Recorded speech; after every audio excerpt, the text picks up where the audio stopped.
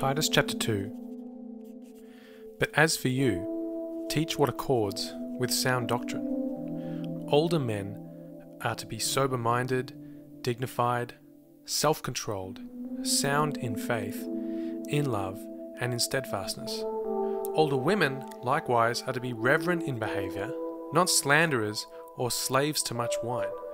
They are to teach what is good, and so train the young women to love their husbands and children, to be self-controlled, pure, working at home, kind and submissive to their own husbands, that the word of God may not be reviled. Likewise, urge the younger men to be self-controlled.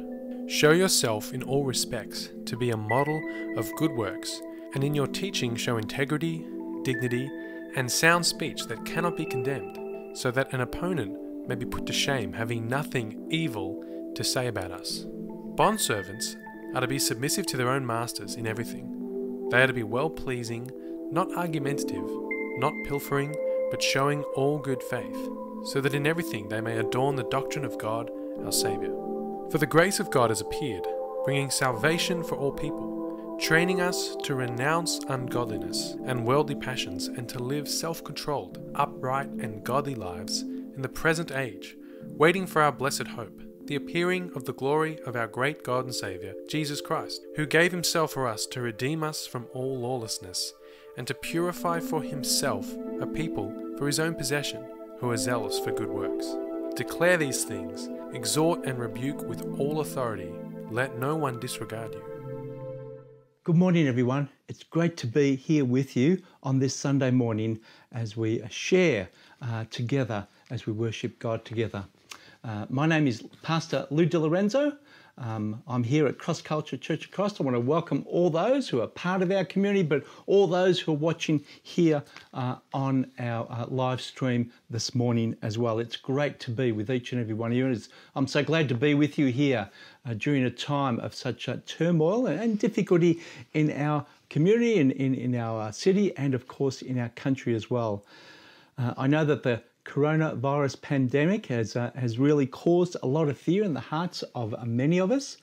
We need to all make sure that we keep safe during this period. That's really important for all of us. Make sure that you do just keep abreast of what the government is saying, and make sure that you do those things diligently as well. But you know, this is a great time for us as Christians to show our Christian love in our community as well. It's wonderful for Christians to be involved and helping where we can at a time such as this. You might like to make sure that your neighbours and other people who, perhaps the vulnerable people, perhaps you could do something to help and assist them, give them a phone call, perhaps you're able to buy or do their shopping for them. Certainly keep in touch with people by phone or by internet. We can pray with people over the phone as well. It's a great thing to do. I mean, this is an important time for all of us to certainly be praying for one another, and perhaps this is a great time for us to really work on our prayer life as well. It's certainly a great time to be spending much time on our knees here in our country and in the world today. Let's make sure that our Christian faith is something that is really put in action at this time of year.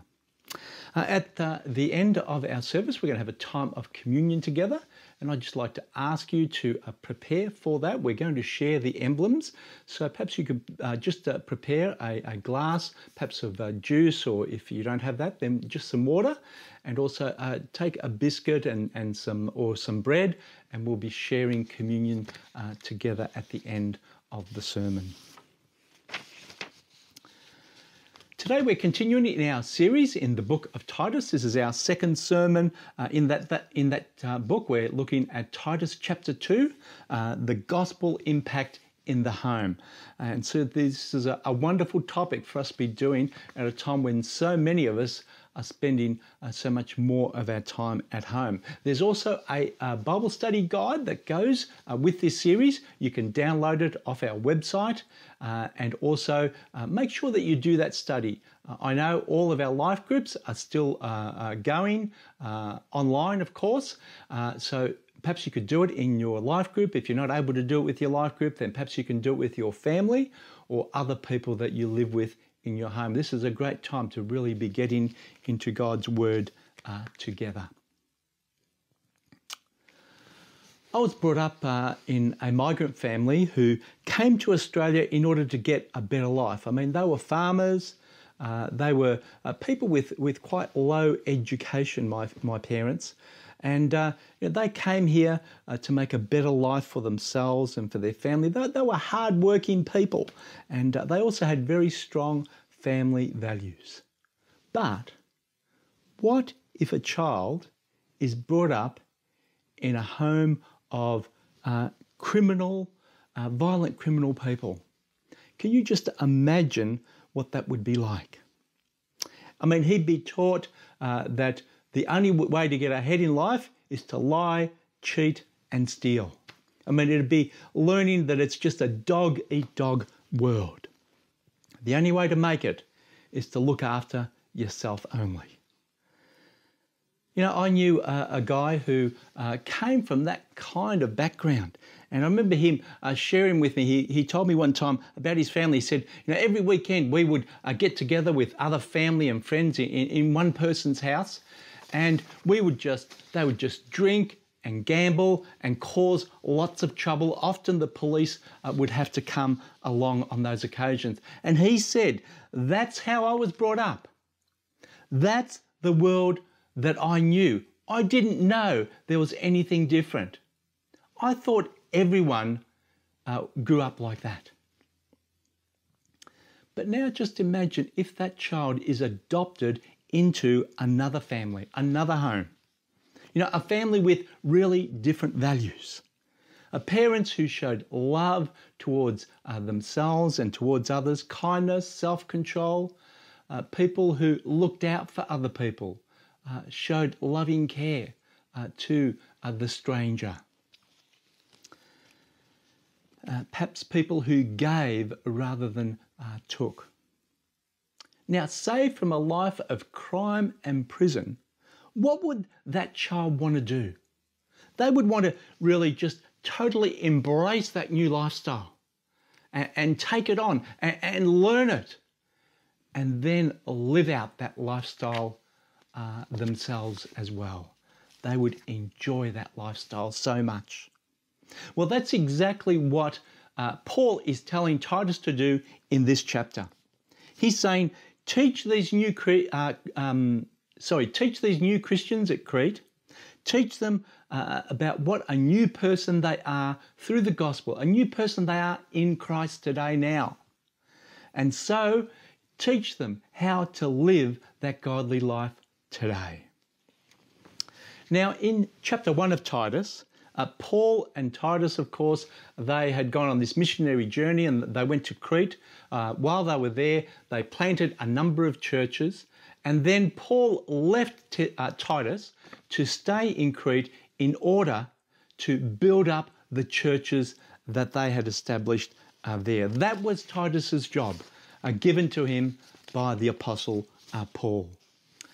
Titus was appointed as a leader. He was appointed there to teach and to train leaders in these churches. This was a really important job for him to do because, of course, there was a lot of false teachers as well on the island of Crete. And, of course, Cretan society, it was a really tough game. It was a really difficult kind of society, very different from the Christian faith.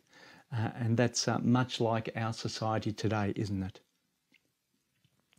Now let's turn to our passage, the first 10 verses, and the title of this section is How to Live My Everyday Life.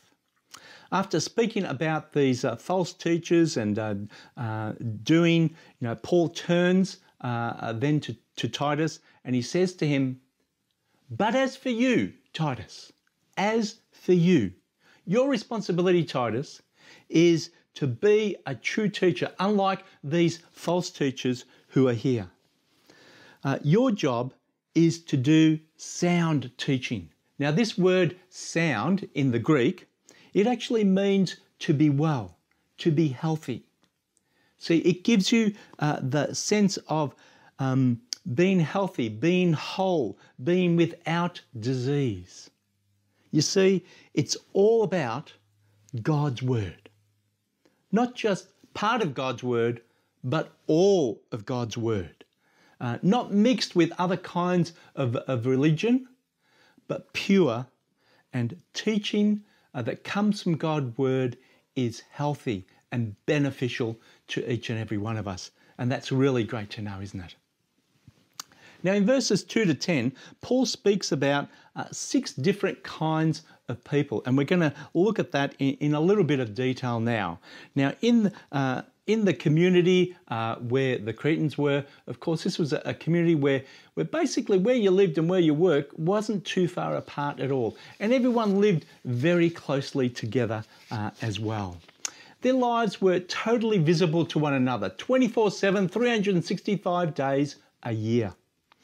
You know, in the nuts and bolts of everyday life, it's really, really hard to show, you can't fake a genuine life. You can't fake a godly life in that kind of environment.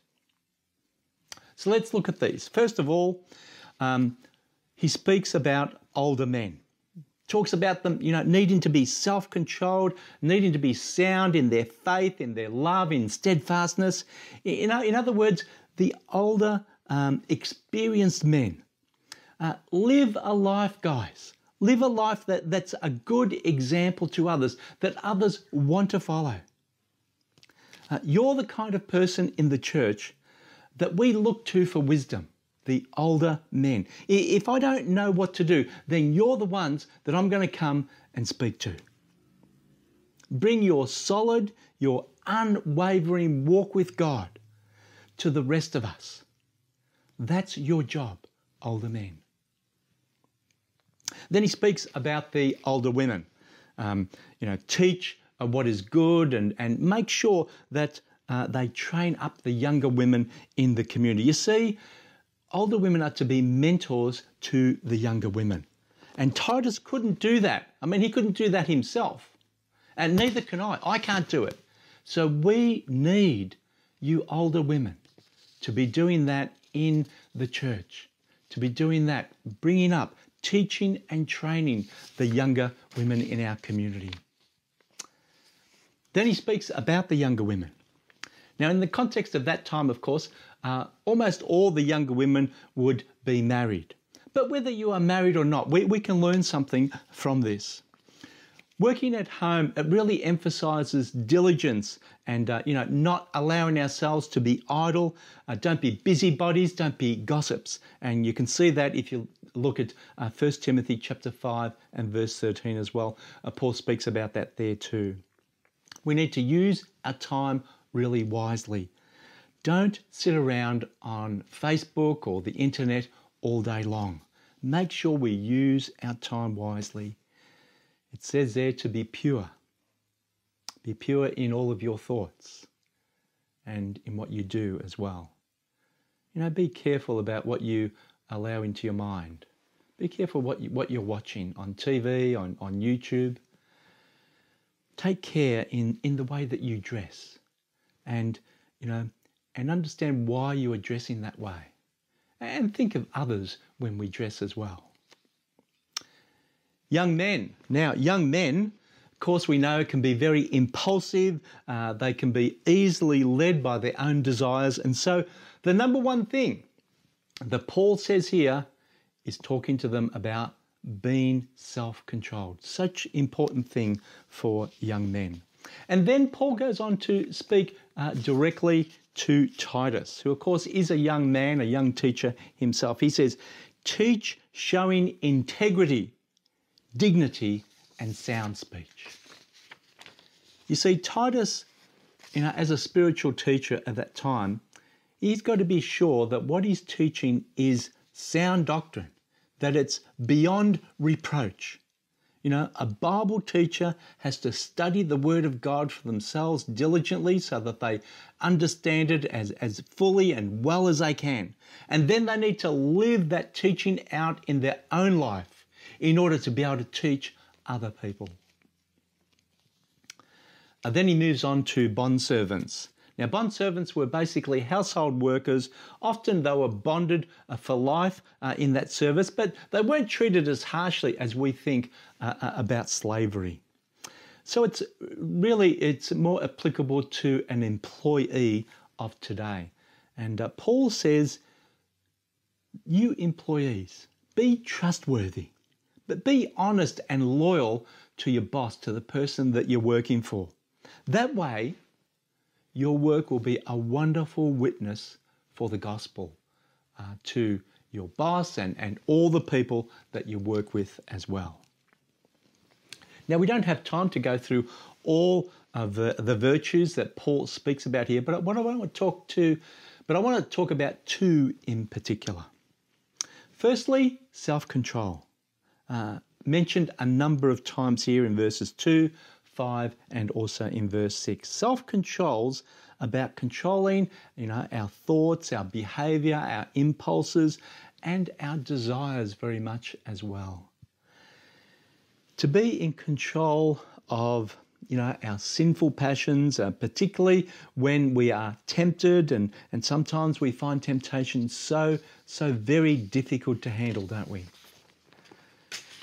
Much easier said, of course, than done to be in total control of ourselves. We live in a very materialistic country, don't we? The more people have, basically, then the more that they want. And it's easy for us as Christians to just be brought into that kind of thinking and caught up in doing the same thing ourselves. David Mathis said these words: true self-control is not about bringing ourselves under our own control, but rather the power of Christ. You see, self-control is a fruit of the Spirit. As we grow in our relationship with God, we'll grow in our spiritual maturity, in our spiritual discipline, in self-control as well. That's something that we really need to work hard on in our spiritual life. Perhaps you could ask a more spiritually mature person, a more spiritually mature man or woman in your life to help you to do that. We call that spiritual mentoring, and that's a wonderful thing for all of us to be involved in. For those of you who do have spiritual mentors, make sure that you keep meeting up with them. I know it's difficult at this time, but certainly you can e-mentor at this stage. Use the internet. We're using Zoom. The pastoral team is using Zoom. You can use Skype, and there's so many, Facebook, of course, and other methods of us keeping in touch with each other. And for those on low internet understanding, we can, of course, use the telephone. So let's keep doing that. But if you don't have a mentor at this time, perhaps you could ask someone to help you with that, to help you with your spiritual life. If you're not able to find someone yourself, you can ask a life group leader, or certainly send a message or ask me as well. The pastors we really love helping people to find and be mentored. Secondly, be a good example, but be a model to others, a model that can be imitated. Be a pattern for others to follow in your life. 3 times in this passage, in verses 5, 8 and 10, it says there that the way you live shows the truth of the gospel, and that is so true. In 1 Corinthians chapter 11 and verse 1, Paul says, be imitators of me as I am an imitator of Christ.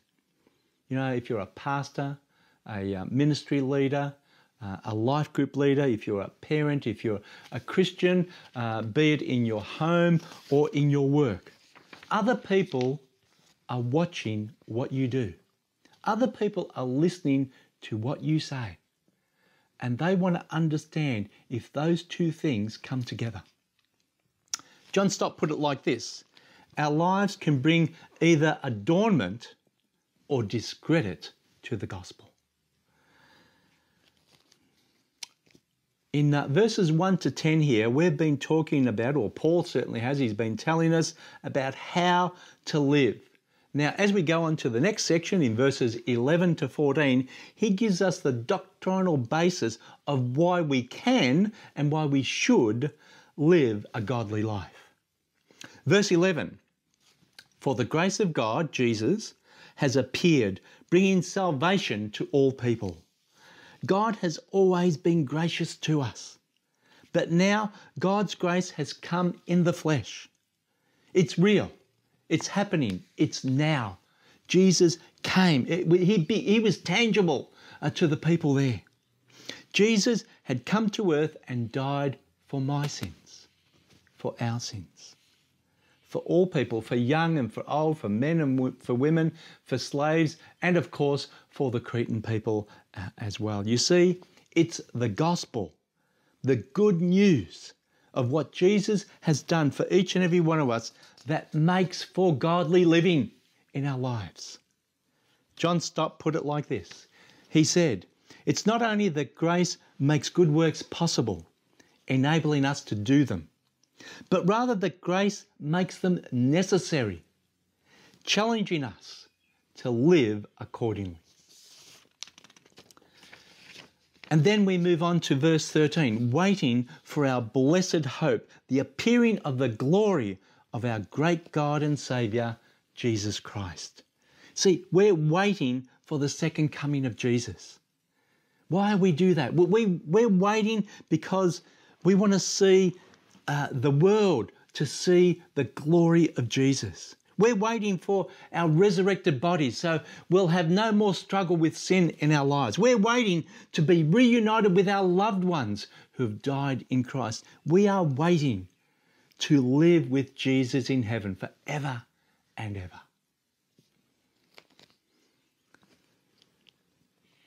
So you see, we live in the light of the two comings of Jesus. We look to the past, when Jesus came and died on the cross.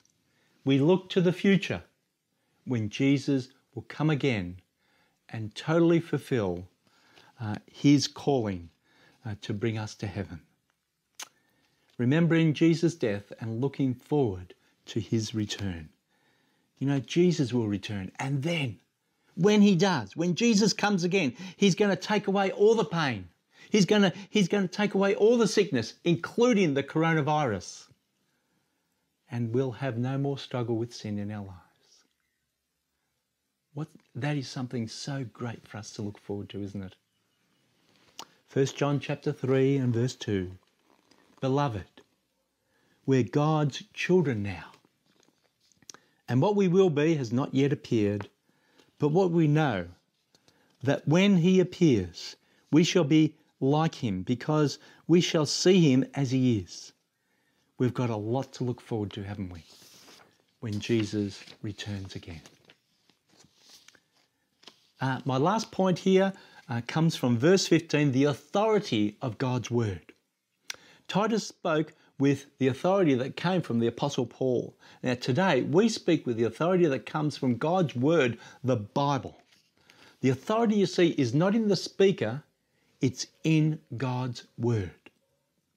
So what was Titus called to do here in verse 15? He was called to declare the Bible's message, regardless of any opposition. And here he was going to have a lot of opposition. But we're also called to communicate the gospel to people in a way that they can truly understand for themselves. So it's important for us to declare it to people so that they can understand it. He was called to exhort, that is to encourage people to take God's word really seriously and to put it into action in the way that they live their lives. But we also need to bring comfort to people as well through God's word, especially in times of trouble like these. Let me just encourage you for this moment.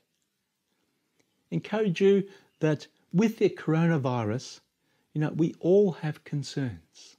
And some of us are struggling more than others are as well. And we need to be very caring towards others during a time like this. Perhaps you could contact someone in need. Perhaps you could be in touch with someone who perhaps you feel may be a little bit more vulnerable. People who can help them as well. Now, if you're struggling, then make sure that you reach out to someone. Reach out to your life group leader. If you don't have someone you can reach out to, then make sure that you contact one of the pastors, contact our church. If you need support, then we're able to either do that ourselves or find someone who can support you at a time like this. And, we should be supporting each other. I find that when someone is really struggling, it can be really good to read with them one of the Psalms that can really be encouraging to them. Reach out if you need any help at this time, but also look for people that you can help and support as well. Thirdly, Titus is told to rebuke. A strong word, isn't it? Exposing a person's sin to them, but in a way that they'll be convicted of their sin. So they really need to understand the truth of any rebuke that you are saying to them. And then with God's help, that they would actually be able to change their life accordingly. Rebuke sounds very harsh. Sometimes it needs to be, but it has the motivation of wanting to change the person to be more like Christ. We are to know the truth, to teach the truth, and to live out God's truth for us. Let me read to you Hebrews chapter 4 and verse 12.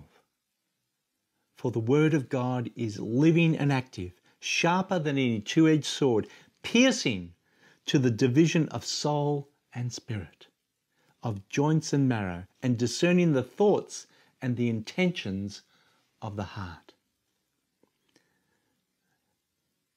They're great words, aren't they? Let God's word pierce into your heart so that we may know him more. See, godliness is a life that flows from having a relationship with Jesus Christ. In this time of great turmoil in our world today, it's even more important, for each one of us to know and understand the truth of the gospel. And other people need to see that by the way that we live our lives as well. I just want to ask all of us to just take a few moments with the Lord at this moment. Time to just reflect on how he has been speaking into your heart. Let's close our eyes and let's talk with God. How might God be speaking to you through this passage? How might he be shaping your life or your ministry? If you're an older man, how could your life be, just a better example to others? If you're an older woman, is there a younger woman, that you could be helping more? If you're a young man, then perhaps God is asking you to really look at an area in your life that you need to be more control of. And for younger women, perhaps there's something more that you could be doing for your family.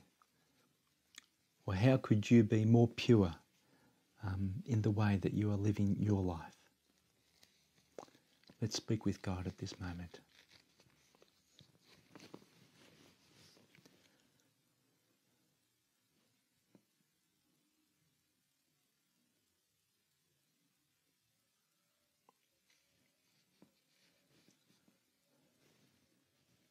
Lord God, we want to, each one of us want to live a godly life.